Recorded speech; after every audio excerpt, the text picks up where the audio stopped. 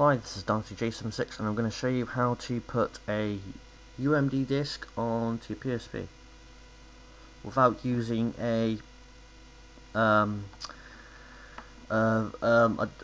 dumper, I think that's what it's called, or a UMD copier or something.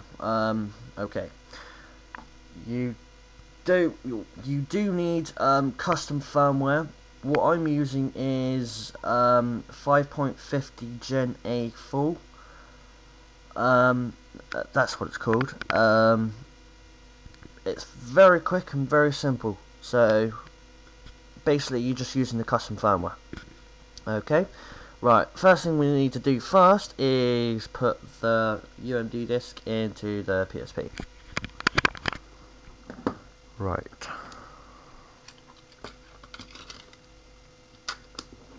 Okay. So now we know that's done and out the way. If you're beginners at this, then just follow the instructions. Okay, let's just ignore that. Press the select button because you get a menu on here. Right, go down to USB device. You have memory stick, flash 0, flash 1, 2, and 3, and then you get UMD disk. UMD disk is what you really need.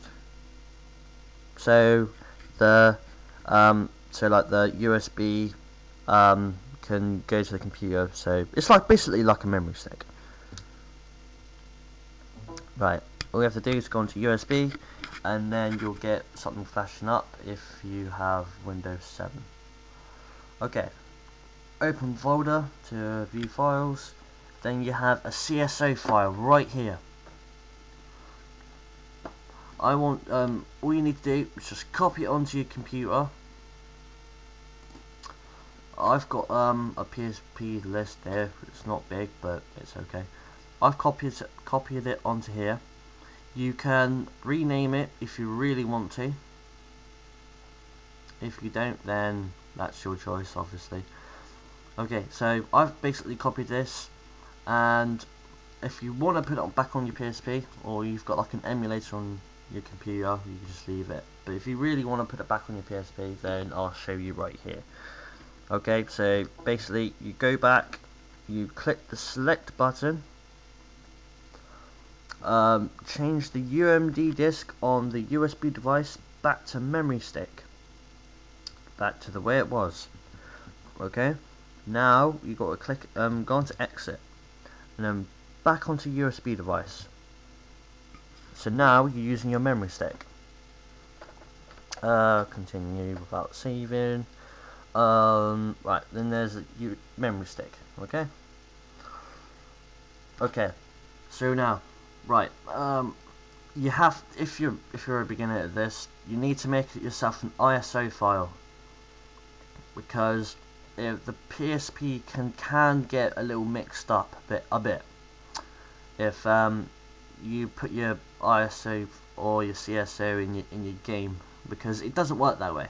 Because like the games have got like folders and like well, like e-boots and stuff. So you really need to make yourself an ISO file. Put all your ISO files, all your CSO files in there. Now what you have to do is double click. I've put it in there. So basically, it's all good.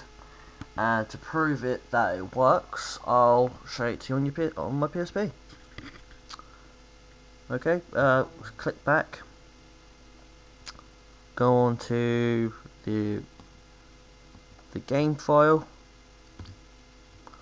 and basically it's there. I could just do that, and that's basically it. So it's very quick and very simple. Okay, if you guys have got problems with it, I haven't tried it on a PSP 2000, but if I do, I will take a look for you.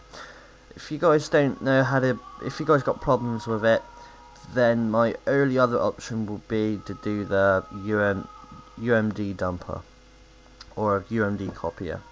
Okay, right. I hope you guys enjoy yourselves, and this is John Dante Jason 6.